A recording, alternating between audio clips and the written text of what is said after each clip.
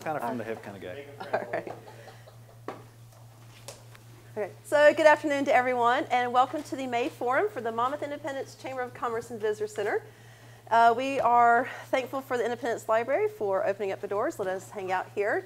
And we are here today to hear from State Representative Paul Evans. My name is Jean Love. I'm the director for the Chamber, and at the end of his presentation, we'll go through some announcements and quick things like that. But for now, let me go ahead and introduce Paul Evans. He'll give you a recap about the legislative session that just ended, as well as look ahead towards some ballot measures coming up in November. And after he goes over a brief overview of some things, then we'll be happy to take some questions and he'll provide some answers. So feel free to have those ready and waiting for him when he's done. So thank you, Paul, for being here, and I'll turn it over to the podium. Okay, thank you. So first of all, thank you very much for the opportunity to be here. My goal today is to do three things. Number one, talk a little bit about the 2016 session. Number two, talk about some of the things that I think are bubbling for the 2017 session. Three, talk a little bit about some of the ballot measures, and I will hopefully be done with the presentation part by 25 after or a little bit before, so you can ask whatever questions with the goal of handing it back to Jean by 45. So she has plenty of time to do what she needs to do. So in the spirit of hopefully be good, be quick and be done, that's my approach today, all right? So to begin with, 2016 was a 32-day session. For those of us that remember when there were just biennial sessions, this was the first really robust session we've had in an even-numbered year. I say that because prior to this point, even sessions had either been for special circumstances, they had been for trying out a every year annual session approach, or last session, last cycle, very modest priority, modest agenda. As you heard from the news, this particular legislative session was full of all kinds of things. Some of those I'll go over today, but really my focus about the 2016 session is to tell you about the things that you probably didn't hear about. One of the unfortunate circumstances of our current political reality is that you hear about 80% of the time is consumed with about 20% of the actual material, which means there's about 80% of the stuff that's actually probably pretty good that most people never hear about, and I want to emphasize that for the small business community today. So to begin with, we are in a world where we have sessions on odd years and even years. I started with that. I want to emphasize the fact that what we did in the 2016 session was in many ways a continuation of the 2015 session. Yes, legislation has to be redrafted and reintroduced, but in many ways those conversations don't just stop. And I want to emphasize that because there was a lot in the press saying, oh, they're trying to rush through these bills that have not been vetted, not been discussed. And the fact of the matter is, whatever you may have liked or disliked about the bills, they had actually been brought up many times before, and the conversations had been begun. And I want to emphasize that because I'm actually quite pleased with, given the circumstances, what we were able to do with some of those high value issues. So let's start with what we were able to accomplish over the last 2 years and move forward. As you know, in 2016, we implemented a 6-year strategy for a regionally based minimum wage. Here's how I characterize that particular legislation. It is not perfect, but it did in fact take into consideration all of the things we wanted people to be taking into consideration. Portland's economy is Portland. There's no way and no reason for the rest of the state to try to compete with Portland. There are some rural areas around the state that just quite frankly have specific circumstances that relate to their economics that suggest that they should be in their own category. We needed longer than 3 years to be able to burn in a minimum wage. I emphasize that because there were at least 2 ballot measures, one of which would have gotten to the ballot that would have put before the voters a 3-year spin-up instead of a 6-year spin-up for minimum wage. I believe at the end of the day, over time, Oregon will be proven to have made the best decision possible given the minimum wage and the landscape and the pressures on wage, the pressures on purchase power, and the pressures on small businesses. I know that for a number of sectors, this is going to be a harder lift than in some others, and we're hoping and planning to spend part of 2017 trying to find tax credits and rebates to help especially small Oregon employers with the burdens associated with a longer-term cost index. That said, given the circumstances and what we knew was going to be going to the ballot, I believe the legislature actually did the right thing. Second, the legislature put into law an agreement. It's always nice to wade into a fight when there's actually an agreement on the table about getting coal out of our inventory in terms of energy production. By 2040, the state of Oregon will not have coal as a part of our inventory, part of our portfolio.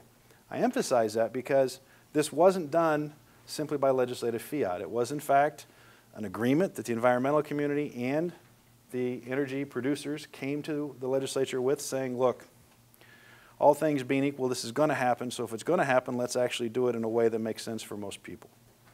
I think in that particular case, the legislature came together, we tweaked it a little bit, we made sure that public utilities weren't hurt accidentally, which was a big concern for especially the co-ops in Salem and the municipal electric utility in Monmouth.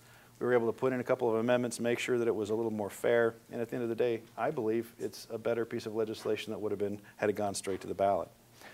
Those things you've probably heard about. What you might not have heard about are investments in K-12 education, community colleges and universities, the millions and millions of dollars put into workforce development, trying to better align what we're teaching in our schools, hopefully to better align with what's needed in the workplace, what's needed in your small businesses, what's needed in the production areas around the state. One of the bills that I'm both proud of and believe will do a lot of things was a priority bill of mine, Senate Bill 1565.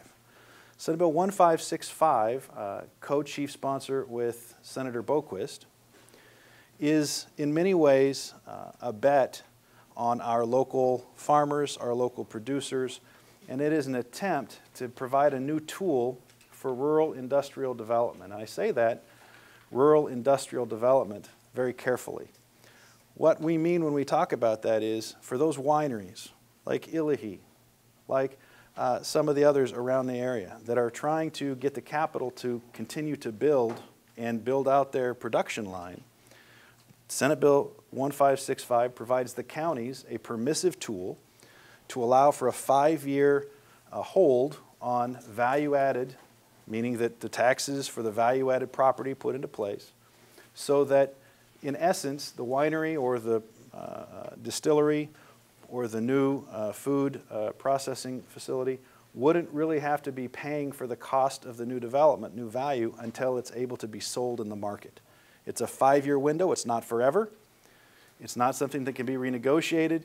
It's something that is designed specifically so that when small and medium-sized producers are trying to develop, they have a little bit of a window, if you will, or an umbrella to be able to put value into their facility, which is linked to jobs and productivity, and then all of the property comes back online for taxation at the end of 5 years. It's a modest step.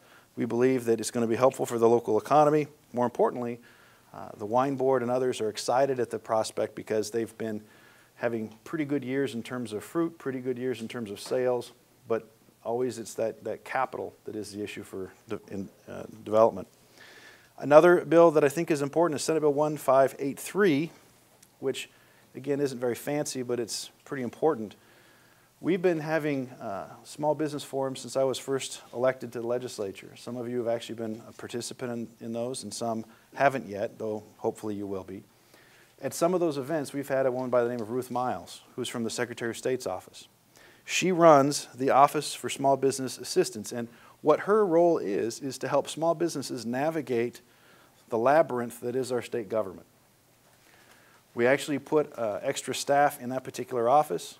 It has had, I believe, 7 or 8 customers in this district specifically that they have helped, and I believe that it's one of those things that,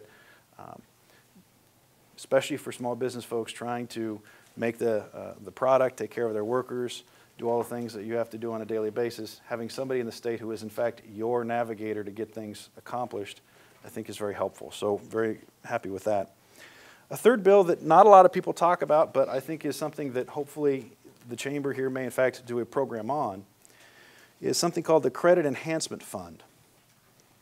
Senate Bill 1589 expanded the scope and the scale of the Credit Enhancement Fund, specifically so that small businesses in areas like Polk County might be able to have access to capital so that as you want to expand the business, you have low interest rate capital availability, which isn't always the case. For some time, that bill was targeted towards specific regions of the state. It wasn't being used, so we opened the doors so that people from areas that still have some economic challenges have opportunity. Polk County is one of those counties that has access to that fund. There's also the bakery and grain processing tax credits with Senate Bill 1506. Again, focusing on trying to get Oregon back into the business of more vertical integration in terms of producing goods from the things we grow, trying to make sure that that was a possibility. And then House Bill 4146, which is investments in tourism, which has to do with a slight increase for a temporary period of time to the lodging tax that will actually provide a fund that, if I'm not mistaken, may be utilized, or at least I'm certain will be sought after for a project in a community near us, not to name names, Independence Landing. So that particular bill creates a fund that I believe is a grant that could be sought after by this state or by this community. Other things that happen in the legislature not related to small business, but I think equally important, have to do with housing. Right now, if you're paying any attention to what's going on in Portland, the mayor's race, at least from all accounts, is all about housing. There's been lots of discussion about homelessness, lots of discussion about housing insecurity.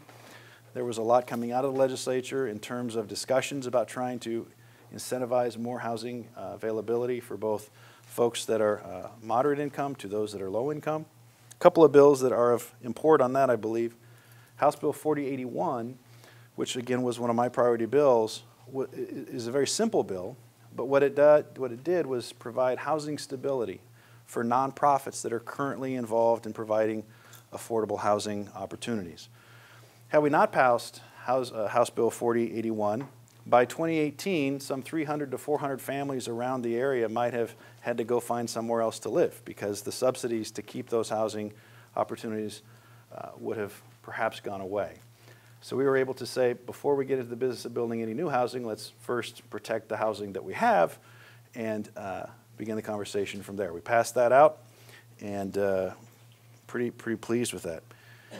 Some of the bills having to do with housing that the press talked about in the 2016 session, having to do with rent control or rent protections, also having to do with particular type zoning.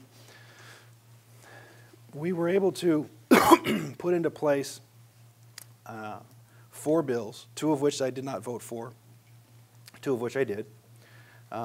One was a scaled-down version in terms of rent protection.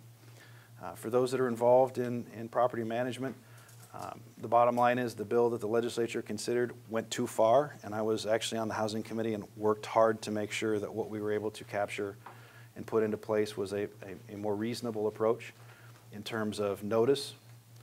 We were able to bat down and prevent what I saw was an overreach in terms of a guarantee of paying for someone to go move if you're going to be kicking them out of your facility. I thought that was a little bit too much to expect. On the other hand, in discussions and conversations and negotiations with rental folks, especially out of the Salem area, the 30-day increased notice for eviction and things like that was a reasonable, they saw that as reasonable, and I actually was pretty pleased with the outcome of that. For Portland, though, one of the things that is really critical, they're trying to put into effect wide, significant increases in affordability for housing opportunities, thousands of units. And to the extent that we could provide Portland the opportunity to do that without it messing up things around the rest of the state, that was my concern. There are some tools in terms of tax and other types of incentives that are currently still being considered.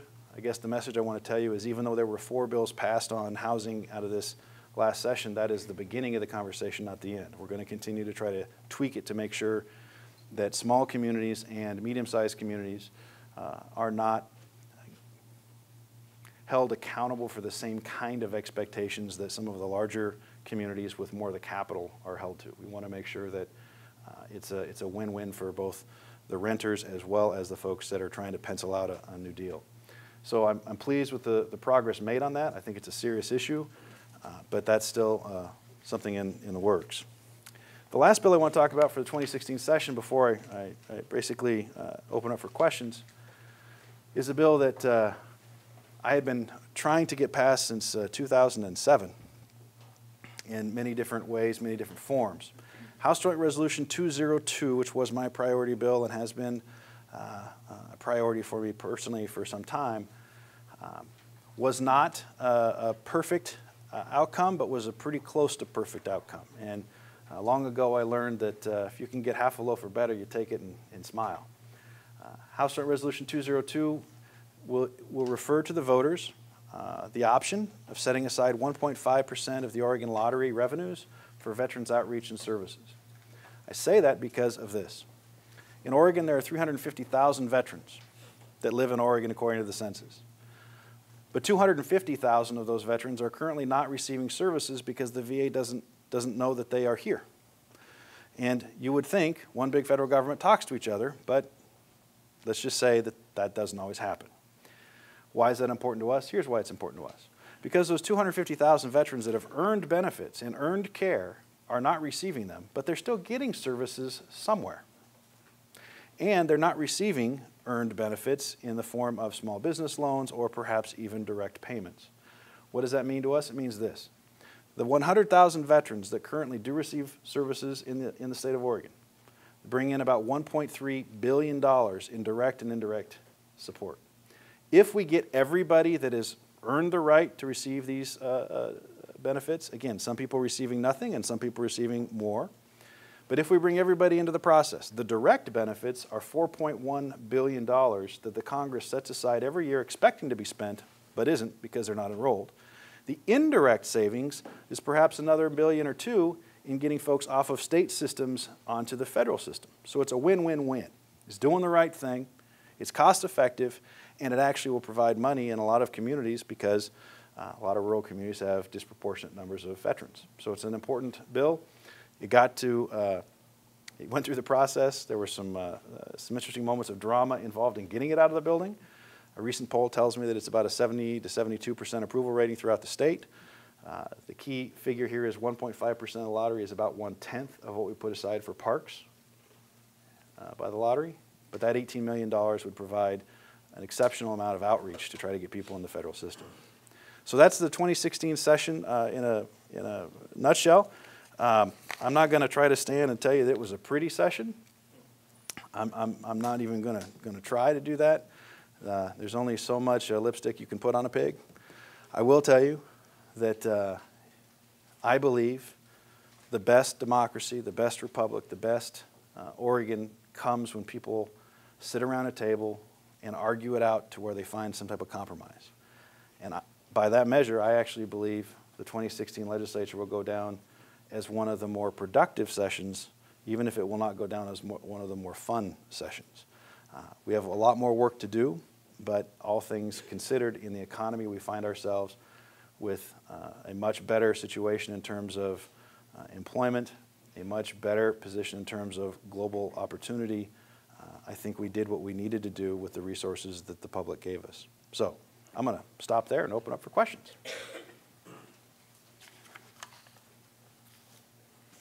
I see no questions. Yes, sir.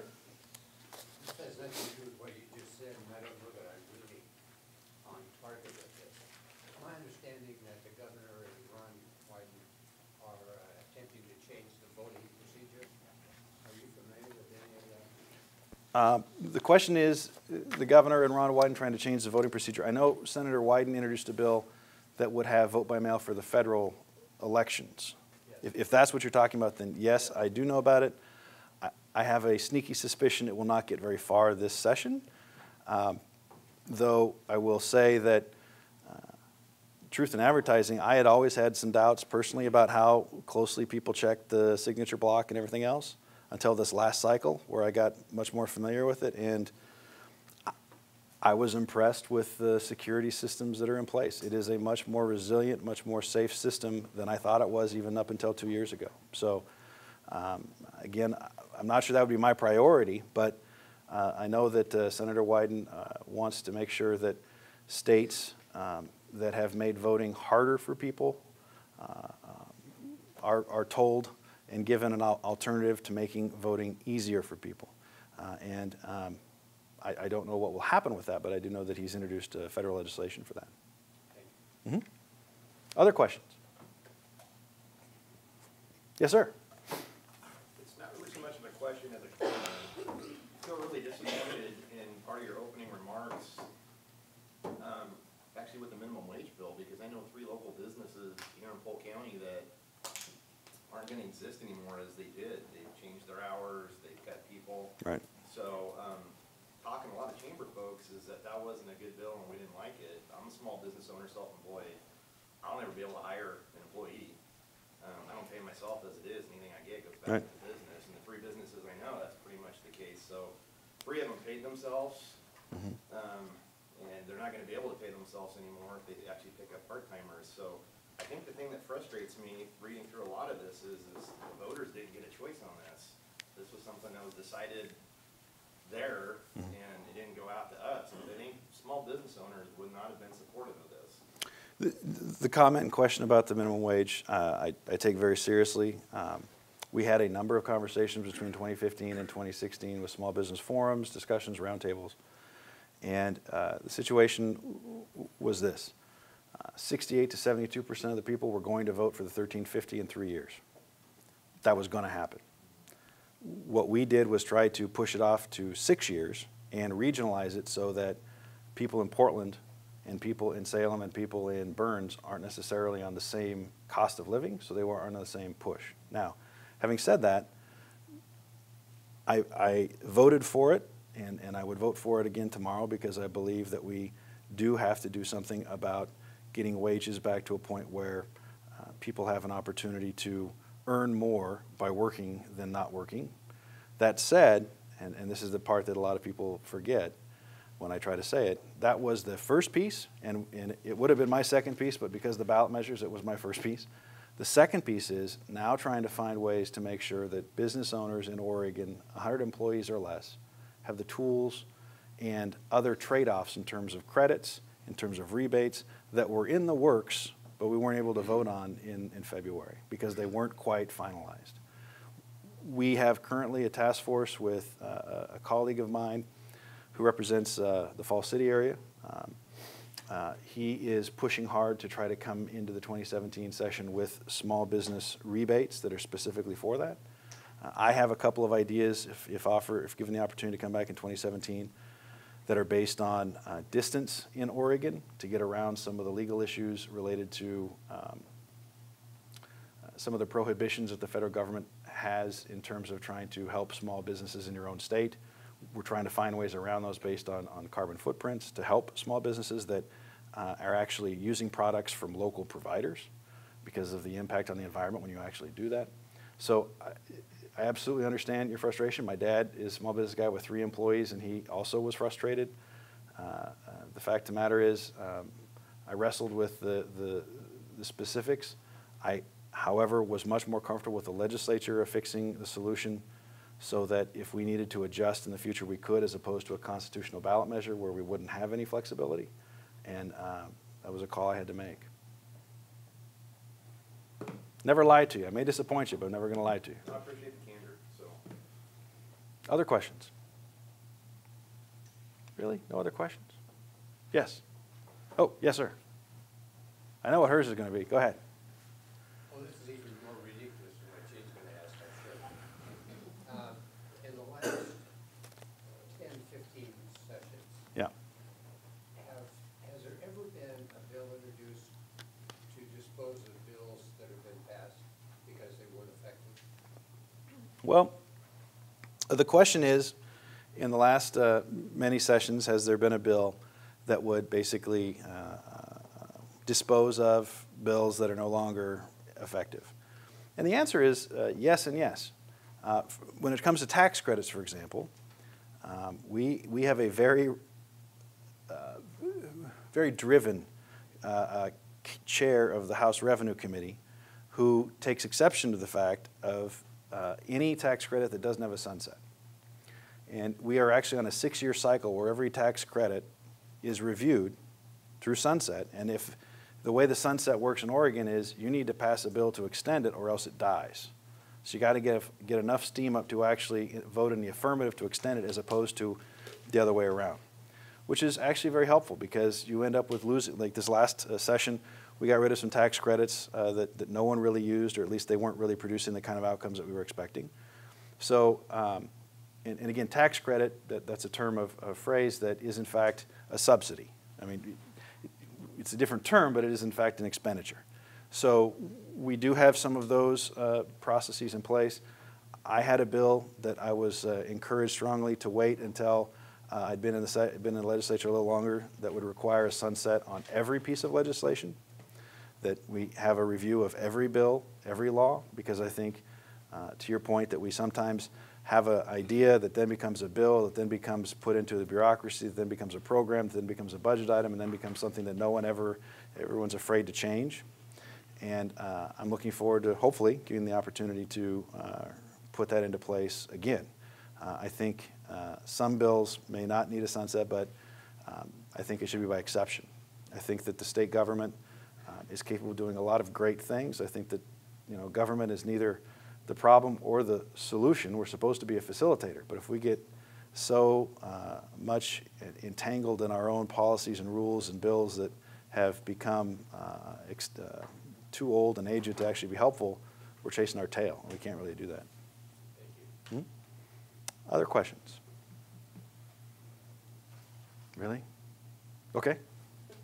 All right, so I know in my job as the director, I get a lot of emails from different groups with different tones, but there is a potential ballot measure coming up called IP 28. Yes. Anyone heard of that? Okay, it deals with small business tax. So it business impacts tax. small, yes, it will impact small businesses greatly. So for our chamber, we have mostly small businesses. So would you please explain IP 28, as well as just let people know what it is, what it will do potentially, and where it stands as far as the actual ballot measure? Before I begin with that, yes, the question is, will I talk about IP 28? Before I get to that, I want a raise of hands of business owners that are currently doing $25 million or more in the state of Oregon. Okay. I want to emphasize that figure because IP 28 has to do with a particular type of corporation that is currently doing sales above $25 million in the state of Oregon. And then, if passed, the sales above that $25 million would be taxed at a different rate. It has been packaged by folks trying to push it as new revenue and opportunities for rebuilding the infrastructure for the state that have been lost largely because of Measure 5 and 4750. I think there's a lot of truth there. For the folks that are trying to fight IP 28, the Oregon State Chamber of Commerce being chief among them, and Associated Oregon Industries, they've been trying to create an environment where they've defined small business as something other than the definition that is in fact in the ballot title. This is a very complicated issue. It has not yet been filed, so I don't take public positions on things that have not yet been filed. What I will ask everybody to do, however, is to read the bill very carefully because I think on the one hand, it is more complex than some people want to believe it is. On the other hand, I believe it affects far fewer businesses than perhaps some want to say it affects. And I say that because what the emphasis is that there is a fundamental understanding that there are some companies in the state of Oregon that treat Oregon and Oregon's economy much like a colony. They don't necessarily invest a whole lot here. In fact, one who remain nameless has been rumored to give out the Oregon Health Plan application at hiring, and they hire at just under 40 hours a week to make sure that they don't have to pay insurance, et cetera, et cetera. And a lot of those profits go to their headquarters back in some place not here, Arkansas. Not to name any names. In the real world, most small businesses are paying your taxes. In fact, in many ways, you're paying a lot more as a small business than you do proportionally as a larger business. And one of the frustrating things as a legislator I've been trying to help understand and also help try to play a role in is recognizing that small business and big business are not the same. Yes, all about profit, all about treating customers well, but in many ways, we need to have a redefinition and a orientation about how we can actually help and keep small businesses growing, and recognize that the language that some people use when trying to achieve larger corporate goals may not actually be as helpful to small businesses as it first sounds. That has, by the way, to do with insurance, it has to do with tax rates, it has to do with a number of other factors, especially capital. And that is one of the profoundly frustrating things that I've learned being in the legislature, especially over the last 2 years, is that there are things we could and should be doing for small business that ironically we're not doing, because the lobby for small business is often the lobby for big business, and they don't actually want to do those things that are actually helpful for small business. Now that may be changing. There's been some changes in lobbyists over there that may be helpful. We've learned a lot as we've been doing the small business forums and roundtables. If I get the chance to serve again, I've got a package of 7 bills I hope to introduce that are around small business development. But when it comes to IP 28, the proponents will say it will raise a whole lot of revenue for the state of Oregon. I think it will. I also have been around the block long enough to know that if it does pass, there'll probably be some rewrites to minimize some of the impact to some of the corporate interests, because the money numbers are that big. If it doesn't pass, I believe that folks will look back upon it not passing and say that it was an opportunity missed, and be very frustrated with some of the statements that were made to defeat it, because I believe at the end of the day, Oregonians actually want the truth when they're making hard decisions. All I want is an honest discussion by the state of Oregon in terms of how we want to fund the services that we say we need to be competitive in the 21st century, and how everybody can pull their weight, whatever proportionate weight that may be. What I do believe is small business right now, from, again, my dad's experience and my own experience, I believe that too much weight has been put on your shoulders, and we're trying to find a way to help reorient that. But it's not going to be fixed overnight, and it's not going to be fixed with one ballot measure. Yes? Is not the concern with that ballot measure based on the fact that it's based on gross income rather than net? So you could have a small business that has huge gross sales, but their expenses are Yes. huge as well, and they're going to be taxed really high compared to someone that may have 25 million, but their expenses are real low, so they're making a big profit. It doesn't distinguish the difference between that because it's based on gross. Right. The question is for folks at home: does the $25 million figure really create some artificial winners and losers because it's a set number, in terms of really not being true to the story of the sales and what those are? For example, high tech, where a lot of capital goes into the equipment. It may sell, and it's a very high rate, but the margins are actually very small.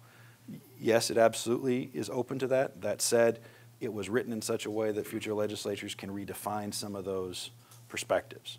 So, again, without getting into too much of advocacy or opposition to this particular measure, it is written in such a way that it knows it doesn't know everything, and it will allow the legislature to tweak it.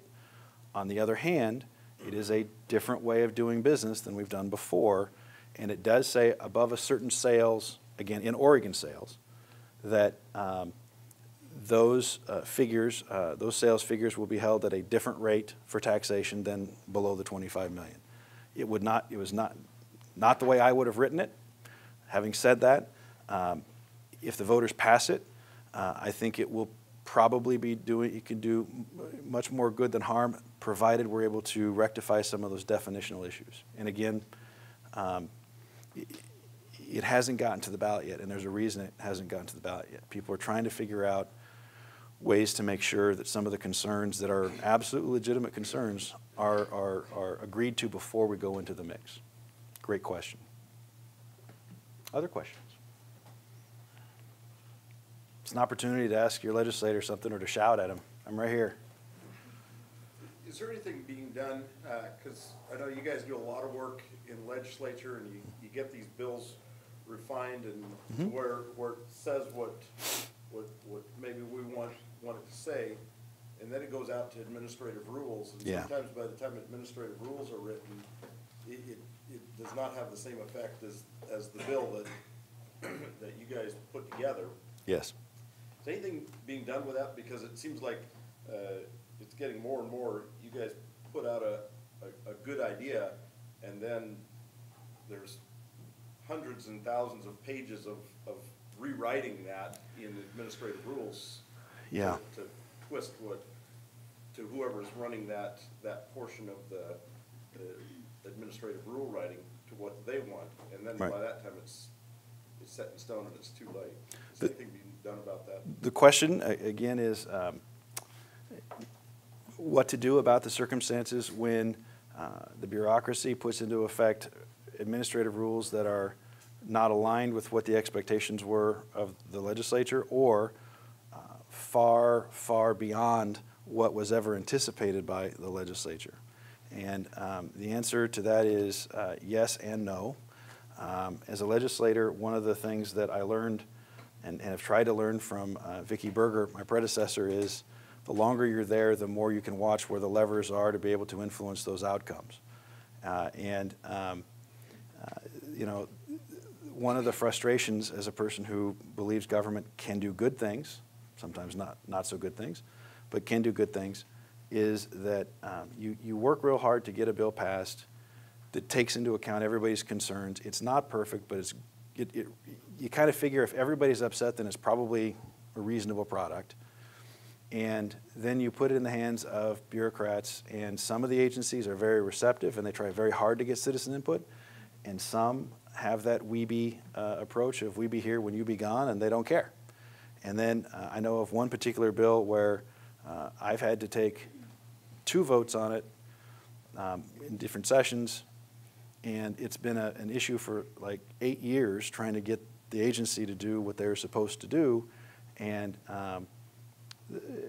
unfortunately we're still trying to figure out a way to make the agency do its job. Now, one good thing about elections, and in this case, even changes in governor that weren't due to an election, you may have seen in the paper that a lot of agency directors are spending time with their families and deciding to go to pursue other things. And some of those changes, I think, help create an environment where you can help the agency be more responsive. I will tell you very frankly, with some of the larger agencies, it is very difficult. We've been involved with a particular issue with, let's just say DHS, over a particular implementation of an agreement that I cannot express in a public forum my frustration. That said, you got 2 options. You can give up, or you can keep fighting, and I'm too stubborn to let them, you know, not do what we need to do. So at least as long as I'm there, we're going to keep fighting. And that's, you know, that's ultimately the role of a legislator. I know full well that some of the things we passed in the last session are not loved by many people. Given our circumstances, I honestly believe I played a role in helping push back some of the more unlivable parts. And I'm grateful for the opportunity to have been able to steward the veterans piece out, because I think it'll make a difference, and I'm grateful for being able to do some of the little things we were able to get done. That said, it's not an easy time in the legislature. We have a Cadillac mindset, and we can afford a Chevy. And until we figure out how to either be comfortable with a Chevy or the new product to be able to make it for a Cadillac price, we're going to be making some really hard choices. That said, I will tell you that positioned in terms of other states, I am hopeful, and I believe, you know, Senate Bill 1565, for example, one of the reasons I wanted to push for that so much is that I believe the 21st century is ripe for a community that says we're not going to try to go down the path everybody else is going, lower wages, lower quality, lower everything. we have an international reputation for being the natural place, the green space, the beautiful place, and with good and healthy products. So as long as I'm there, my focus is to try to create opportunities for small business development, innovation, creativity, so that we can actually provide maybe not the cheapest, in fact not the cheapest, but the best quality and high value products to the rest of the world that I actually think if you follow that process, puts into place investments that makes our society a little more sustainable. But we're in that real tough transition time. And you know, I don't pretend to have all the answers. I'm still learning the questions.